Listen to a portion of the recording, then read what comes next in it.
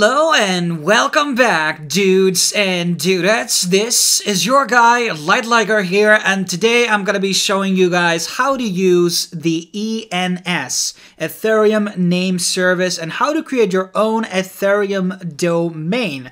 And this service is somewhat similar to what I have covered in the past on the channel called Unstoppable Domains. We're going to be making some comparisons later on this video between these two services.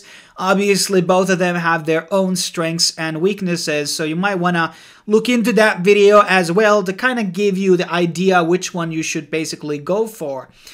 And basically, this service allows you to create a one name for all of your cryptocurrencies. So when people use a wallet that supports the ENS, I can receive payments under my domain, which would be in this case, for example, lightliger.eth. And that is one of the big strengths about creating an ENS domain.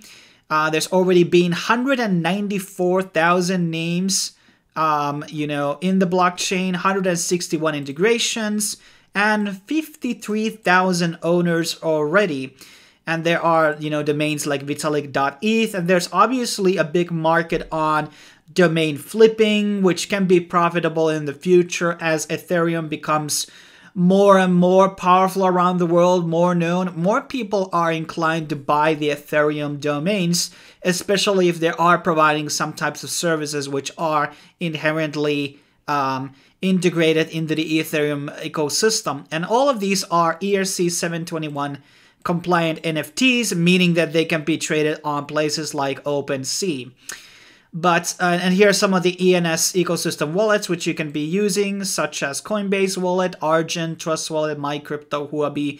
I mean, the list is very big of different wallets that are supported that use this name service, and apps that which also support it. I mean, it's a pretty big list. So this is a very established service. This does not just something that came around last day. And here you can even see Unstoppable Browser. But let's jump into the actual application. So you obviously need a MetaMask, and it will be asking you to connect here first of all, and we're going to be clicking next, view addresses, blah blah blah, connect, and now we are connected into the actual wallet. So the first thing you're obviously probably looking for is domains. There are a lot of things that are probably already taken. Let's see, for example, alice.eth. And I think and this is important to go through multiple things. This has been already bought, and the expiration is 2021. And compared to Unstoppable Domains is that the Ethereum name service is something that is renewable, akin to the classic domain system. However, in Unstoppable Domains, you're just paying one time. And the domain that I own, lightliger.zil, for example, I own that for life. I'm going to own that for life, okay? So I don't have to pay yearly payments, and I like that system. But if you have no problem with paying domain costs, Ethereum name service is great. So what I'm going to be doing is I'm going to be buying the lightliger.eth.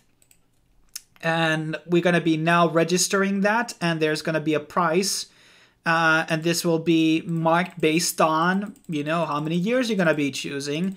For the sake of the usability, I don't know how I'm going to be actually using it or utilizing it, but I want to own it in case somebody tries to impersonate me or something between those lines.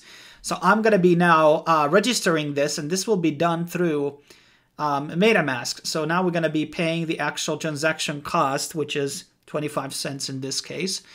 And then we're going to be waiting until the other person hasn't registered the same name. And after the actual transaction has gone through on the Ethereum, we have to wait for 1 minute in case there's another person who has been trying to basically buy the domain. So we're going to be waiting till the green bar goes into the end, and then we can actually register the actual domain. Obviously, what we just bought or paid was just the gas fee to approve the transaction, so to speak. So we're going to should be able to do this just in a second, basically, to move on to see what's going to be happening on the transaction. And now we're going to be clicking register. And this is where the actual cost is going to be. And right now it's going to be $7. And there's a gas fee of 1.79. Probably ends up being a lot lower than that.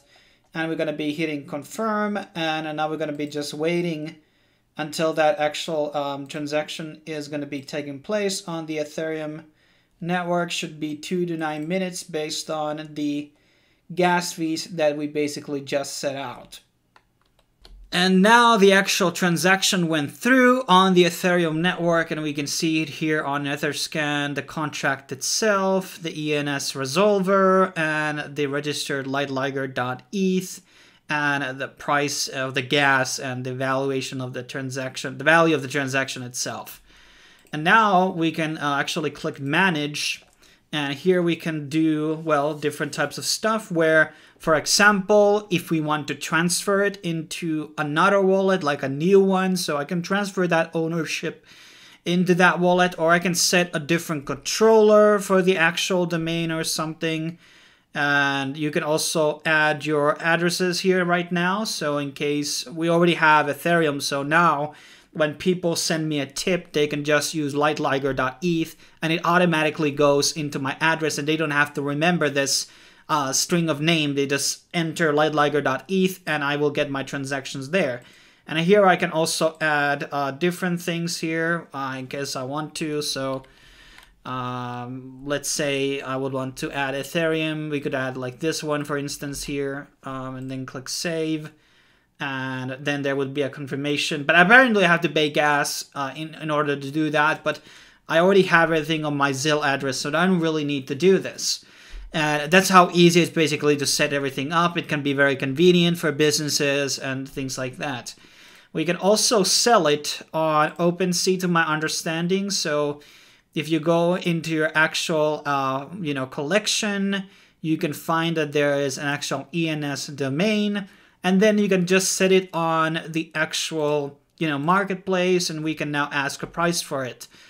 And that is really, really cool. So I can sell it afterwards when I don't use it. It's not like this somebody is going to be buying it for something, I guess, maybe a collector or something. But I doubt it is going to be actually going to be sold on the website. And there's a lot of other ENS domains here on sale. Ether Dice, that's a good one.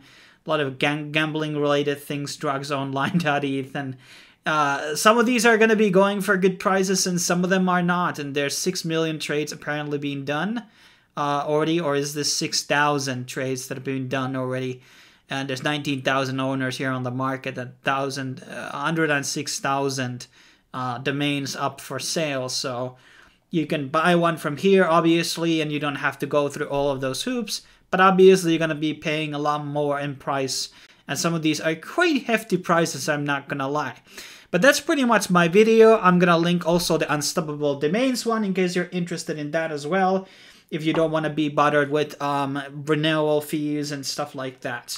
Thanks for watching. I will see you guys on the next video. Cheers.